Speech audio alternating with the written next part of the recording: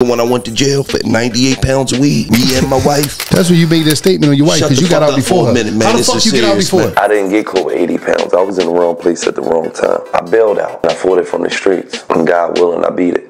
You know, when I got locked up, niggas said I didn't have a fighting chance.